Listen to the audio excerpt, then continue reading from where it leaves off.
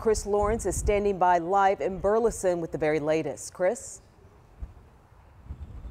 Well, I want to give you an idea of just how strong these winds were and what it was like to live through it. All right, you see that RV right there where it is now. Last night, that RV was right here, and a 17-year-old girl named Brittany Deaton was trapped inside it. Her mom was telling her there are tornadoes coming, but she couldn't get out because there was all of this debris pressed up against the door. Her dad runs out of the house. He manages to pry the debris out.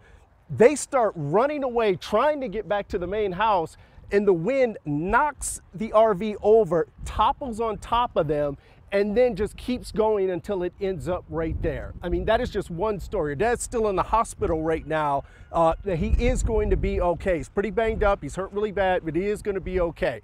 And that is just really one story that we have heard out here. Now I want to give you sort of a big picture look. Let's take that shot we got earlier from HD Chopper 8. That's going to give you more of a bird's eye view of exactly what has been happening here. So look, we have seen homes with roofs blown off. We've seen tree limbs and debris just about everywhere.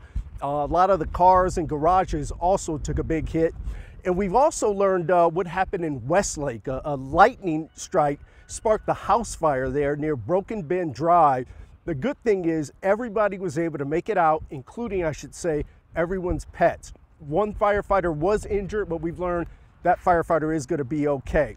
Now, firefighters also believe lightning set a much bigger fire at a pallet yard in Alvarado. That's about 9 miles from here, and that's where my colleague Tiffany Liu is. And Tiffany, I understand this fire is still burning right now.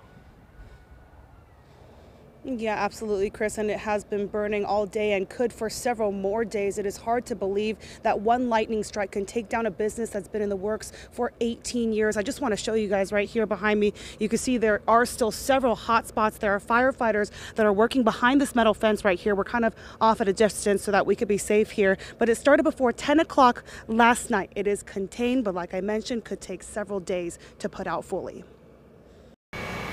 A fire alone can be devastating. I've experienced fires before, but nothing so personal. But add strong winds, a tornado warning, and a lot of hail. A blanket of hail, thousands of hail balls, and they hurt. For Lynn Dykes, that's when adrenaline trumps fear. That's when all heck broke loose. Around 9:45 Monday night, he noticed flames coming from the pallet yard next door. The gentleman next door had taken his family to a different location, and I looked at his house and noticed it was on fire in the back. Lynn said the high winds made the fire worse. That just intensified the fire in the pallet yard even that much more. He and his family were able to stop the fire from taking the neighbor's house. We were so concentrated on the fire that the tornado didn't even faze us. But the mom and pop pallet company, which has been in Alvarado for 18 years, is destroyed. I just wish them well on their recovery, and we'll be here to help them if we can. That evening, Lynn thought his own home would be gone. If not by flames, then by the storm. He credits Rendon firefighters for saving his property. At one point they said, I don't know, if we're going to be able to save it, and then a foam truck pulls up, and they spray foam everywhere, and that's what saved my house. Otherwise, we'd be looking at a pile of rubble here. A day later, though the wood is still smoldering next door, Lynn and his daughter Shelby are feeling grateful. It's wood, it's made to burn, so it has always been a fear of mine. She spent a lot of her childhood here and drove in from Fort Worth to check on her family. If it came down to it, we could have replaced the house, and I couldn't replace him or my cousin or my great uncle that also lives here. So she calls it God's work. We had guardian angels looking over them last night. You guys, what you are seeing right here are firefighters continuing to work hard to try and put out these hot spots as the fire continues to burn here at this pallet yard. I spoke to the owner's daughter of this company, and she says they are not ready to talk, which is absolutely understandable, but she does say that her dad has owned this business for 18 years now. Devastating to see it like that.